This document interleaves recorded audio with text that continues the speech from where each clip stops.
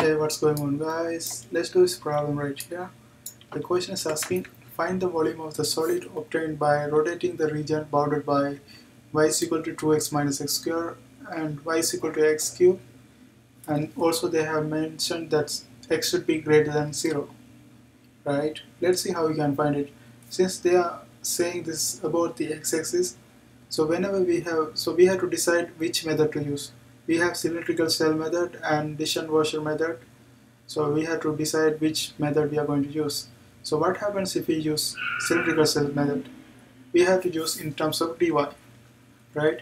Because if it's rotating around x-axis, this is going to be dy.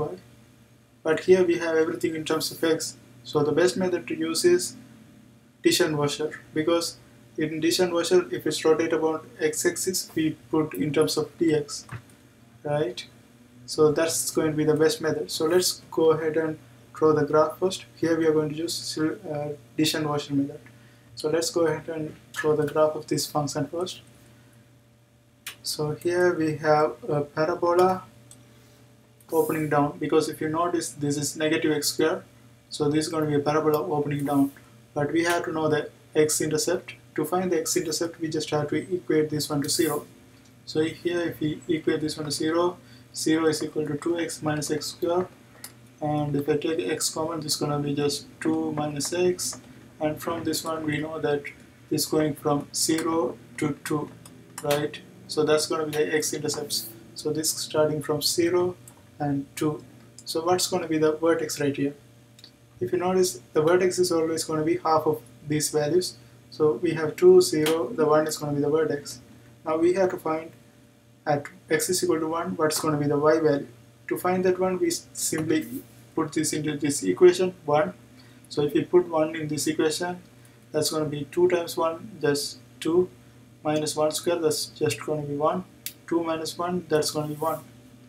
So the y value at x1 is going to be just 1. So the parabola is going to look like this.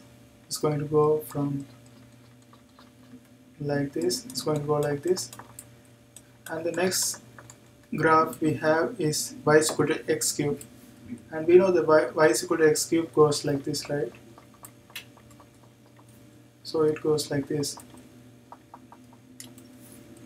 So this is the region we are interested in. First of all, we have to make sure that's the region. Before I do that, I have to find the limits of integration. To find the limits of integration, what we do, we just equate these two equations, x cube and 2x minus x square. So let's bring everything to one side. X cube plus x square minus 2x is equal to 0, and we can simplify this one by dividing everything by x. So this is just going to be x square plus x minus 2 is equal to 0. Here we have to think about the values.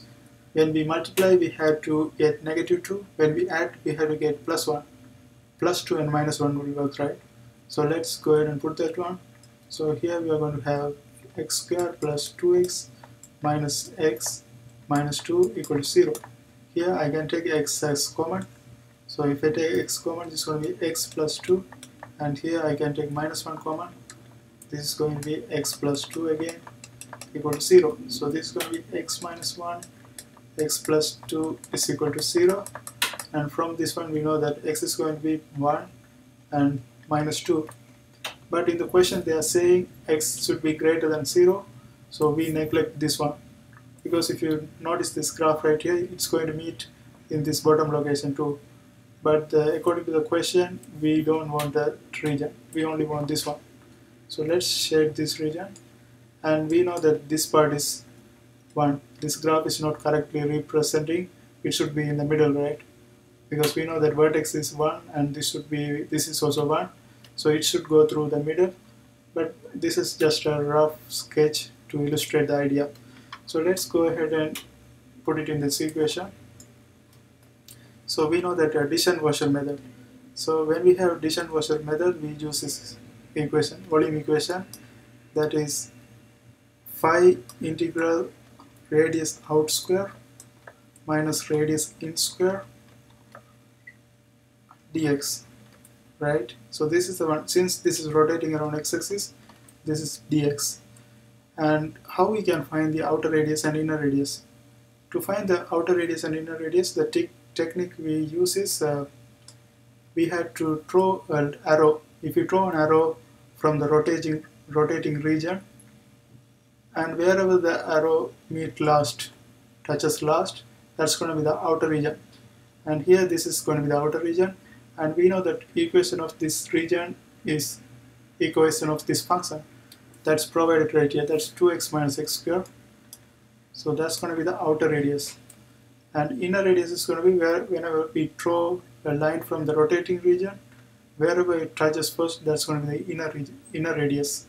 So here this is going to be the inner radius, and that is, we know that x cubed, right? So this is just going to be x cubed. Now we have outer radius and inner radius. We just have to go ahead and plug it in this equation.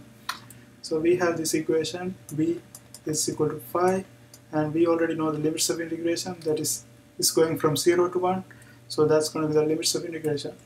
So this is 0 to 1, and the outer radius is 2x minus x squared, and this is going to be 2x minus x square minus inner radius is x cubed. So this is going to be x cubed square dx, right?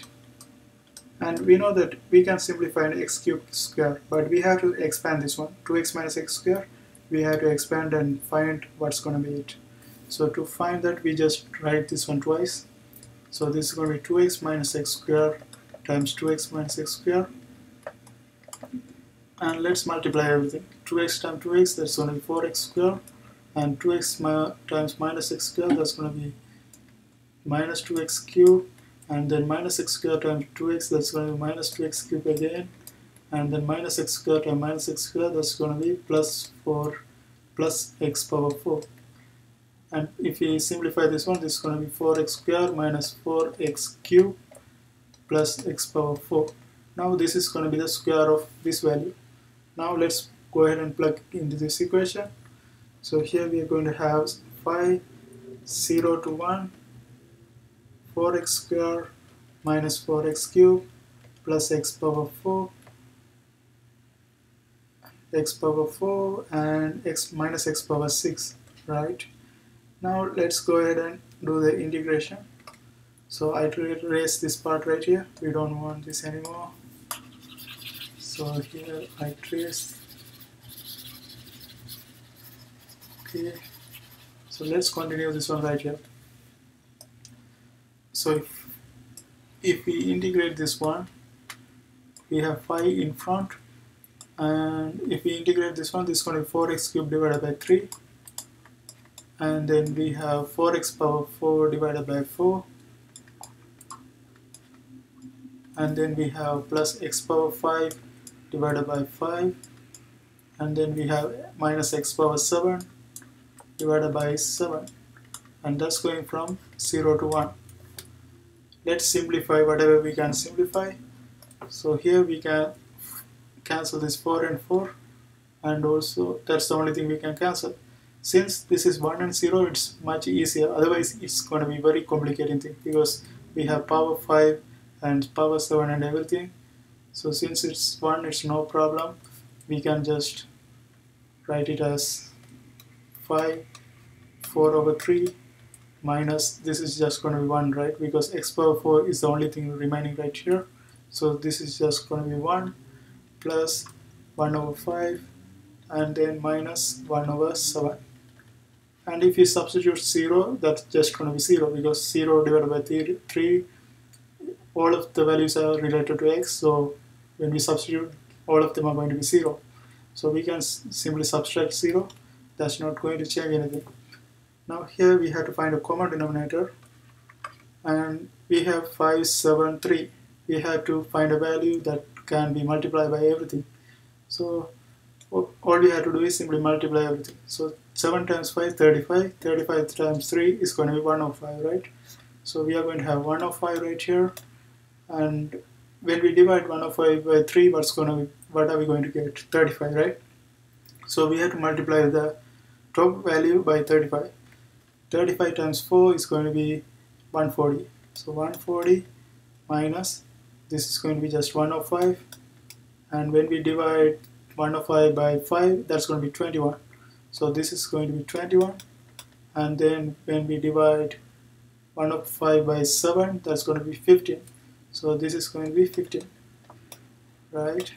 So let's go ahead and simplify this one. 145 minus 105, that's going to be 35, plus 24 is going to be 56. 56 minus 5 is 41. So this is going to be 41 over 105. So the final answer is going to be 41 5 over 105, and that's going to be the region, the volume of this shaded region. I hope you guys find this video helpful. See you next time.